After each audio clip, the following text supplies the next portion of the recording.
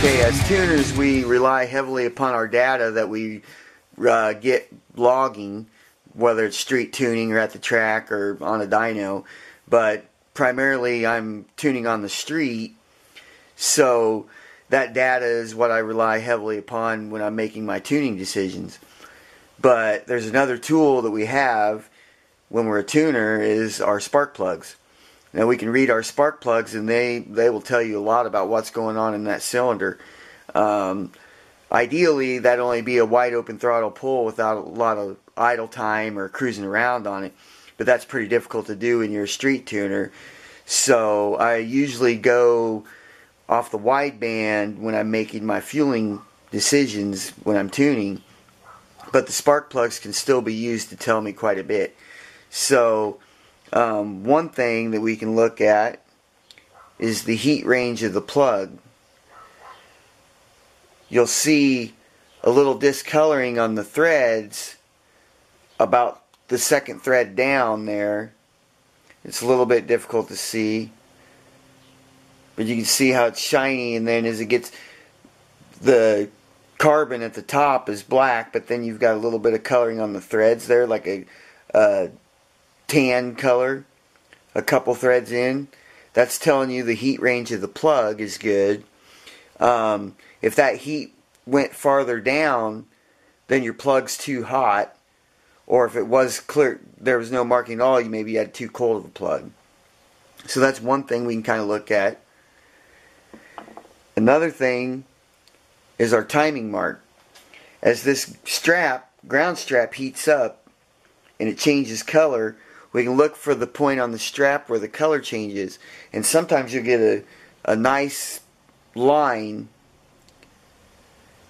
so you can see that change. And right there you can kind of see that line on the strap going across there right at the edge of the bend. Now that would show that I could put some more timing in this.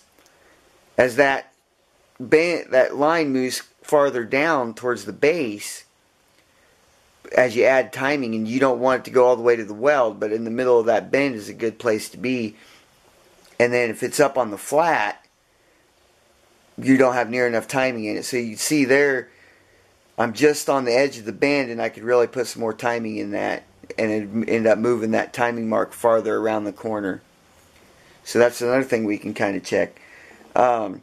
The one thing you really can't do, other than you can see how much fuel is on the base of these, it's had a lot of idle time and cruising around.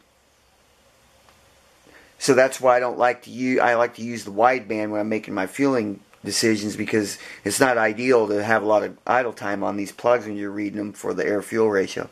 But you can still see. The other thing you can look at is how clean and white that porcelain is. The part you can see here. One thing that'd be bad is to have little tiny black specks on that. You'd have to look really close. I like to use a flashlight and look really close, or a real bright light, and see if there's any black specks on that white porcelain. And if there is, that's the beginning signs of detonation. So you definitely want to watch that. If you've got black specks, you want to figure out why. Whether you're lean, too much timing, combination of both. And even worse yet would be if you shine a flashlight on that and look really close, you see tiny little shiny particles. That's part of your piston or ring lens being melded, essentially. You're getting detonation. So you definitely don't want that. And if you start getting to the point where you're melting the strap or the tip of the electrode, or the porcelain's been melted, then you're way too hot and you've probably already caused damage. So really watch for those little speckles, any sign of that when you're tuning, the signs of detonation that maybe your knock sensors didn't pick it up, or didn't react fast enough pulling timing, and you still got some detonation there, because that's what the knock sensors are trying to detect by their hearing it. By the time they pull timing, it could be too late. So you definitely want to watch for signs of detonation. Now another thing, if you're going to look for wide open throttle fueling, you're not going to really be able to tell that without cutting open the plug. And again, you know, you've idled around, you've had other things cruise time on it, so it's not an accurate test anyway if you haven't done just a wide open throttle pull without a lot of idle time. But I'm going to demonstrate just for the sake of showing how you do that. You're going to need to cut this plug open and remove the threads, and you can get down in here and see this ring. This ring right around here, that dark ring, that tells you what your wide open throttle fueling is. If that goes farther up, it's richer, and a real fine pencil thick line is kind of what you want. Down at the base, that'd be a good wide open throttle air fuel. You can see on this one, this is a rich plug. That'd be very rich. And if it was down like this, that'd be closer.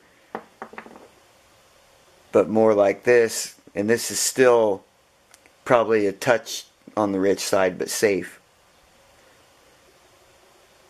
So that's just a real brief, you know, basic understanding of reading plugs, that it is another tool in your toolbox.